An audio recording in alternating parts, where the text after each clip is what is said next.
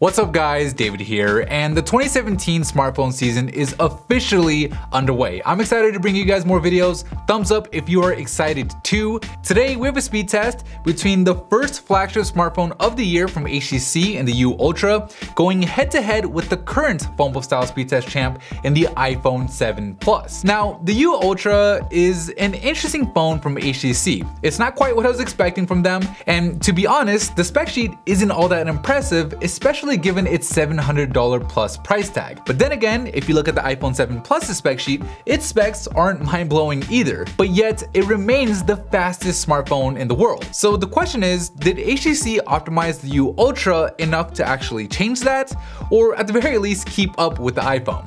Let's find out. But before we get into it, I want to give a quick shout out to Full Sail University for sponsoring today's episode. Full Sail offers technology degree programs both on campus and online to help you build a skill set for the tech industry. Learn more at the link below. Alright, we'll kick things off by starting the stopwatches on each phone and then immediately taking a selfie, where the U Ultra's faster camera launch puts it ahead early on in the speed test as it moves on to the second row with the iPhone just a half step behind. But as we've seen time and time again, while the quicker animations on Android phones help give them an edge in the lightweight applications, the iPhone's faster storage and A10 processor make up for it in the heavier applications like Photoshop and Lapsit, where the iPhone 7 actually takes the lead, processing that time lapse like it was nothing, having already moved on to the gaming row. However, the Snapdragon 821 under the hood of the U Ultra has proven that it's no slouch either, with it completing the time lapse fairly quickly, pushing the U Ultra onto the gaming row where it'll try to cut down on the iPhone's lead. But the iPhone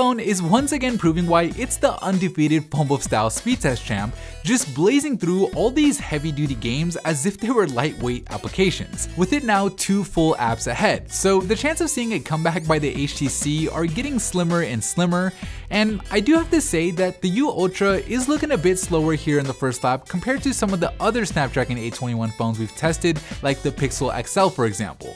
But who knows, we do still have a few apps left to go in the first lap, with the whole second lap ahead, where historically HTC has done a pretty good job at managing its RAM. But unfortunately for the U Ultra, so has the iPhone, with it now going through the second lap after finishing the first with a time of 1 minute and 17 seconds.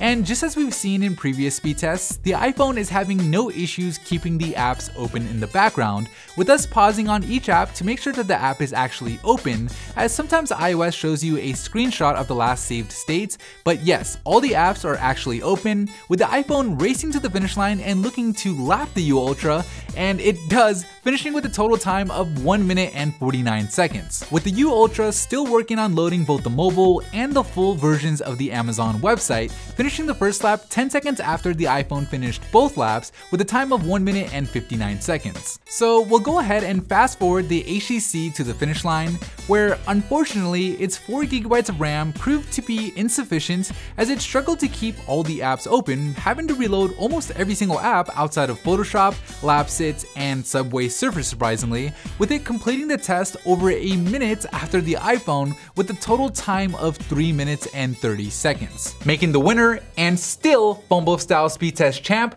the iPhone 7 Plus. Now, before we take a look at the individual app load up times, I want to give a shout out to Full Sail University for sponsoring today's video. Innovations in technology are constantly changing our lives on both a professional and on a personal level, so if you're into the latest tech and how it's changing the world around you, check out Full Sail University. Located just outside of Orlando, Florida, Full Sail has spent 30 years developing degree programs that help you build a skill set to work in the tech industry. Full Sail's simulation and visualization degree program was designed to create future engineers who will develop the systems for the 21st century, from creating computerized models for understanding complex data to developing virtual environments for gaming. Or if you're interested in how data is transmitted and stored, check out the Cloud Technologies degree program, where you can study architecture, information storage, and systems administration, then implement these concepts through comprehensive hands-on projects. All of Full Sail's web and tech programs are designed specifically to adapt as new methods and applications unfold,